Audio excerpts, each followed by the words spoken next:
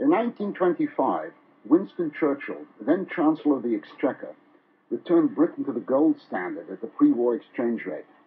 It was a mistake that was eventually to discredit the very idea of a gold standard, and it produced unemployment in Britain, whereas most other industrial countries enjoyed a boom in the 1920s. Churchill's decision to return to gold at the old parity overvalued the pound and made British goods too expensive for foreigners. Britain was forced off the gold standard in 1931 against a background of world monetary disorder, the great crash of 1929 in America, and mounting protectionism everywhere. All through the 1920s, Keynes had been engaged on a major academic work which became the Treatise on Money, published in 1930.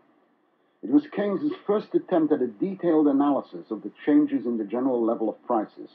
In this effort, he largely accepted and built on the orthodox quantity theory of money, developing the insights of his Cambridge mentor, Alfred Marshall, one of the great economists of the Victorian era, whose magisterial principles of economics provided two generations of English economists with a veritable Bible of economic truths. The Treatise on Money was brutally reviewed. It was criticized on purely technical grounds, but also because it analyzed business cycles largely in terms of prices. Within a year, Keynes decided to work on a new book, which was to become 5 years later The General Theory of Employment, Interest, and Money, the book for which he's now best remembered. The orthodox view that Keynes now challenged assumed that the economy works on an autopilot, so that if it is jolted off course by shocks to the system, resulting in depression and unemployment, it soon recovers its equilibrium, thus restoring full employment. Keynes rejected this orthodox belief and replaced it by an explanation of unemployment as a normal characteristic of a capitalist economy, adding that only public works financed by borrowing rather than taxes can succeed in generating full employment. The British Treasury believed as a matter of dogma that major public works like those of President Roosevelt in America destroy as much employment as they create. Keynes categorically denied this Treasury view, as it was called, and claimed that unemployment could only be eradicated by deliberate government action. Because saving and investment is done by different people for different reasons, there's no guarantee that the two will be the same. What then brings them into harmony, or as economists love to say, into equilibrium?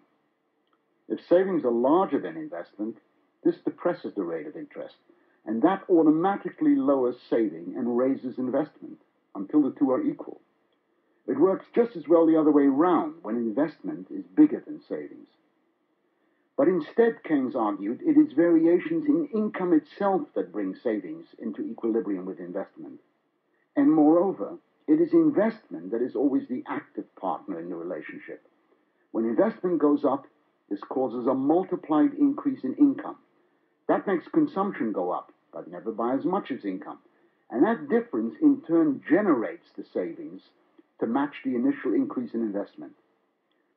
Consumption, investment, and saving form a circular flow in which business firms pay out wages, rents, and interest to households to produce goods and services, and households pay out money to business firms to buy goods and services. Business firms cannot expect their sales to consumers to be as large as the total of their outgoings, because the public will want to save some of its income. These savings therefore leak out of the circular flow. That doesn't matter, provided that businessmen are at the same time injecting a sufficient amount of additional payment for new investment. The total amount of income flowing around the circular flow will go up when businessmen try to invest more than consumers are saving, and it will go down when consumers try to save more than businessmen are investing. And a given amount of private or public spending is capable of raising national income by at least as much, and perhaps by even more, and in this way can eliminate any amount of unemployment. That is the central message that Keynes brought to economics. The superstition that the budget must be balanced at all times, once it is debunked, takes away one of the bulwarks that every society must have against expenditure out of control. We have taken away a belief in the intrinsic necessity of balancing the budget, if not in every year, in every short period of time. And he was the right kind of an economist as an economic scientist, from my point of view. So far as economic policy is concerned, I think that goes along with his influence on the general intellectual climate.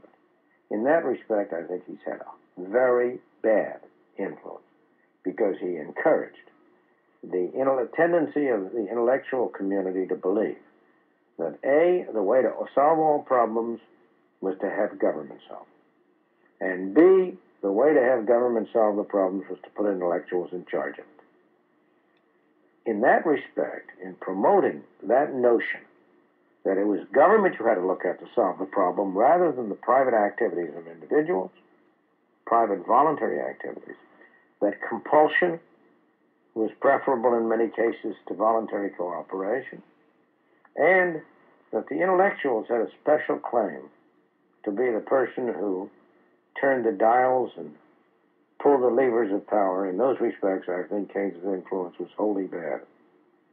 The closing paragraph of the general theory contained one of the most quoted statements that Keynes ever made. The ideas of economists and political philosophers, both when they're right and when they're wrong, are more powerful than is commonly understood. Indeed, the world is ruled by little else. Practical men, who believe themselves to be quite exempt from any intellectual influences, are usually the slaves of some defunct economist. Madmen in authority who hear voices in the air are distilling their frenzy from some academic scribblers of a few years back.